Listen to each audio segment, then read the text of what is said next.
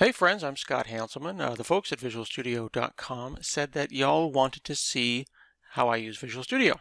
I'm not really sure why that would be interesting, but I figured it couldn't hurt, so I put together a small video here. Now, you're looking at one of my monitors. I've actually got three 4K monitors that are kind of across each other, but I'm doing this one on a lower resolution center monitor, so you'll have to bear with me. Now, I've got a number of Visual Studios actually on my machine. If I type in Visual Studio here in the Start menu, you'll see a couple things. Visual Studio Code, new icon. Visual Studio 2019. Visual Studio 2017 from before. Notice the green icon here from Visual Studio Code Insiders. That's a kind of a daily build. And then if I go to Visual Studio 2019, I actually have two Visual Studios installed. I've got an internal preview and Visual Studio 2019 itself. That's really cool because you can run these things side by side. I can install, uninstall, update these, and if one doesn't work, I can use another one because it might not be, like this is internal and that one's more stable. So that's cool. So if I go and say something like 2019 and launch that, starts up right away and shows you the recent stuff. I could go and open a folder or even, clone directly from GitHub, which is kind of cool. I've got my podcast that I'm working on. I'm porting. This is about a 15 or 16-year-old app that I'm porting. This is an old web forms app. So different things that I'm doing here. If I go and look at Hanselman, it's core. No, actually, yeah, this is my podcast site. So this one is for my podcast. Here I'll bring up, I'm using Edge, a Canary version of Edge. So here's my podcast called Hanselman. So this website here is done in ASP.NET Core and hosted on Azure. It's a real website that I really care about. And if I go to dev.azure.com, I've got my main website and I've got my Hanselman's website and the pipeline that I can go and manage that. So here I'm updating and then releasing that out to production. So that's here in Visual Studio 2019. Now I'm using live unit testing, which is pretty cool. So here I've turned that on, and you'll notice on the left-hand side here, things are being covered by tests as I write code. Like, so as I make a change to some code, let me see if I change that to, like, I don't know. See how these all changed? I'm going to keep writing code and doing stuff. Look, I just broke a test. So just while typing, I didn't compile, I didn't do anything, I didn't even save. Look at the little star there. I didn't even save this. It automatically noticed that was breaking a test. I'll go ahead and go back and undo that. I want to make sure that that does not break tests as I'm going around and working on my index pages. I can see coverage as I move through all of my things. Now that's live unit testing. I've got about 19 tests. Turns out I've actually got more tests than that. I've actually got 23 tests. Some of these tests use a thing called Selenium, which automates my browser and let me look at not unit tests per se, but full integration tests. So here I am launching Selenium, which is going to go and launch Chrome. And you'll notice in a second it says Chrome is being controlled by automated test software. I could also launch Edge or Firefox. And that's going to go and talk to my actual backend. So this is more of a smoke test. You'll notice that I've got 23 tests here in my Test Explorer, but I've only got 19 in my regular tests. That's because 4 of these are these smoke tests, and I really don't feel like I should run those during live unit testing because I'd have Chrome popping up all the time. Plus, it doesn't really make sense. I want my live unit tests to go fast, fast, fast, fast, fast. So what I can actually do here, let's see if any of these fail. Oh, looks like one of them failed.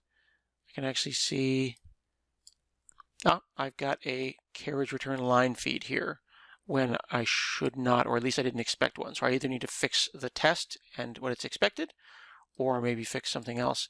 But I want to point out that some of these are skippable facts, meaning that they are tests that don't need to run.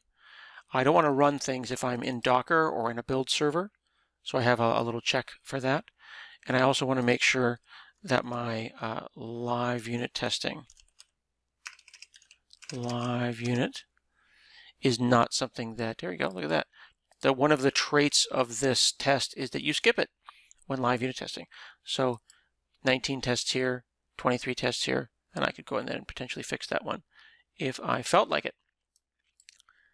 I can go up here and let's go ahead and actually go there and then check out the web browser. You can see I can have Firefox, Chrome, Edge, Canary, pick those, and then go ahead and start and go and debug my application. See my nice big green, cool mouse there? I'm all about the giant mouse. You can go in Start menu and type in mouse cursor and make that really big or rainbowy or whatever makes you happy. Okay. This is going to go and launch my site. Yep, see, look at that there. So that's interesting. I can go and maybe debug a particular issue in the Edge browser to find out why this is not working. It's actually a security thing. And then one of the things that I like about Visual Studio 2019 is this process memory and all of my events that occurred. So I can see my caching starting up. You can see calls to different parts of my application. If I want to catch output, anything that's done in my logging, I could also take a snapshot, see, and then go and dig into what's happening in my memory right now. Well, look at that. It turns out that I actually have almost 700 episodes of my podcast, so you'll notice that about 1 megabyte of memory is being used up. You might think to yourself, why are you doing that, Scott? Well, I don't want to hit the database all the time. So in fact, I've got instances, look, of V2 show, right? Let's look at my extensions. I'm going to hit extensions, manage extensions, and see what I got here. I've got live share, which lets me go and share my code, but not my pixels with folks. I use the Cloud Explorer sometimes for Visual Studio 2019. That lets me go and see what's going on in Azure, because this application lives in Azure. So for example, I can go over here, click on Cloud Explorer. Now I have my work account, which I don't really use, and I have my personal account. This one's my personal right here.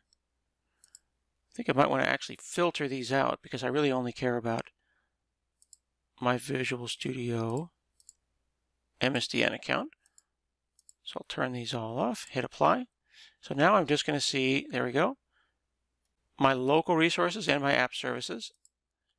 I can see the app service plans that I've got for my blog and for my podcast. I've got a Linux one, I've got a Windows one. Here's one of the blogs. There's the main page. Here's Hansel Minutes itself. What's cool about this is, notice that I'm not even in the Azure Portal. I can actually click Files, upload a file, search files, or directly see, look, what's deployed, which is really cool. So I can right-click and deploy. I can also go here and see log files and then do log streaming if I wanted to. But if I wanted to see specific event logs or specific errors, just double-click on them. They'll download them and put them inside of Visual Studio for you, which is pretty sweet. I tend to use big fonts. I think in this case I'm using Lucida Console. I also like to control scroll a lot. I don't think that Visual Studio is going to say that I have any major issues. I'm noticing here in the health area that I think I have any code that it calls out.